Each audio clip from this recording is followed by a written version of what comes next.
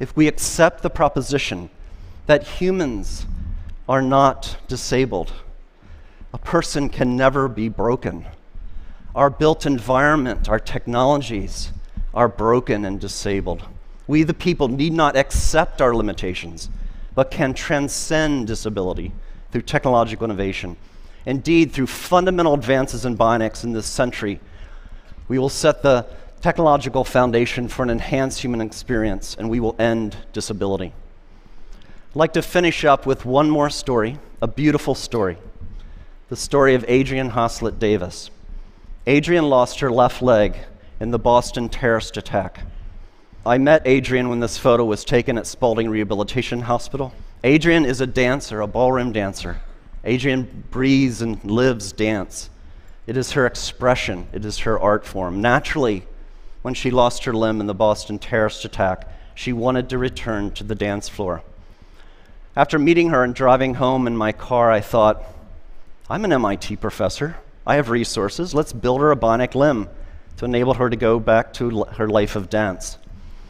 Brought in MIT scientists with expertise in prosthetics, robotics, machine learning, and biomechanics.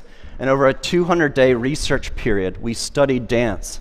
We brought in dancers with biological limbs, and we studied how do they move, what forces do they apply on the dance floor.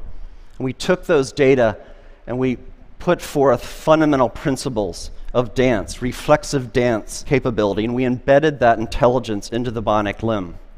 Bionics is not only about making people stronger and faster. Our expression, our humanity can be embedded into electromechanics.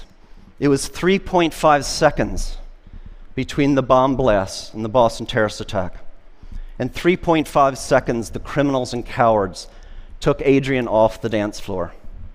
In 200 days, we put her back.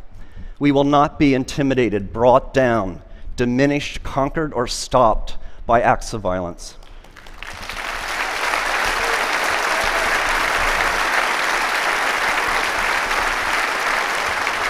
Ladies and gentlemen, please allow me to introduce Adrianne Haslet-Davis, her first performance since the attack. She's dancing with Christian Leitner.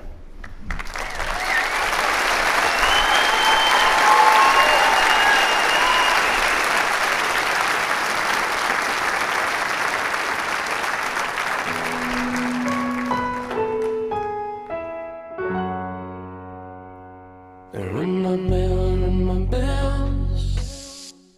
Ring my bell, ring my bells. Ring my bell, ring my bells. Ring my bell, ring my bells. Sometimes you love it, sometimes you don't.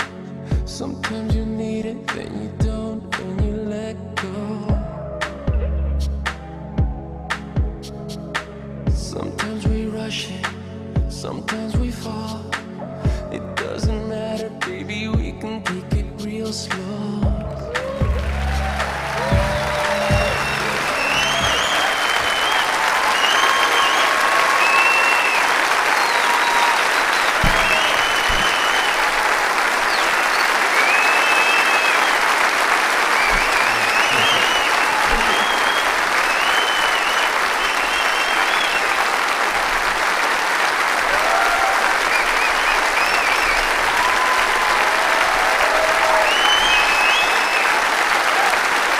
Ladies and gentlemen, members of the research team, Elliot Rouse and Nathan Bertarzi.